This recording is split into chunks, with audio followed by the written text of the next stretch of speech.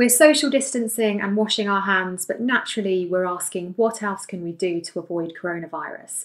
Now, there are loads of stories doing the rounds claiming certain supplements and food can protect us by boosting our immune system. So I'm speaking to our expert, Shefalee, to find out if there's any truth in 5 of these claims. Shefalee, while we're all social distancing, most of us will of course be staying in more than usual, getting less vitamin D from the sun. So I'm wondering, is now the time to start taking vitamin D supplements? The government recommends that anyone over the age of 1 should take 10 micrograms a day, especially during the winter months. Now, seeing as you say, we're all inside a little bit more at the moment, there's definitely no harm in continuing to take those a little bit longer. Vitamin D is a really important nutrient for immune health. However, vitamin D supplements are not going to stop you getting coronavirus.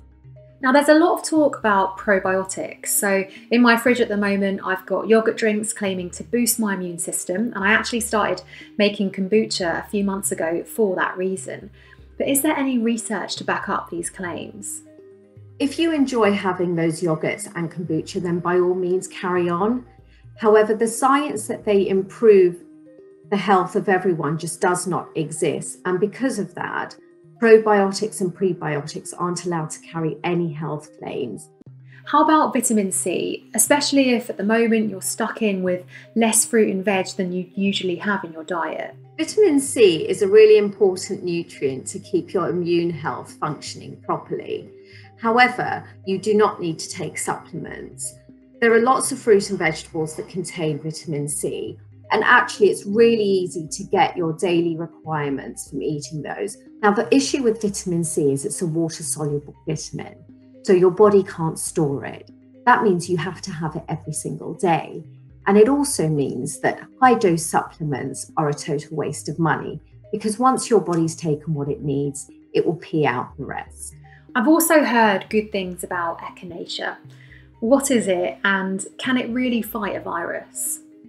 Echinacea is a plant that lots of people take as a herbal supplement, but actually the science shows that when antioxidants are taken in supplement form, they just don't work the same as when they're consumed as part of whole fruit and whole vegetables.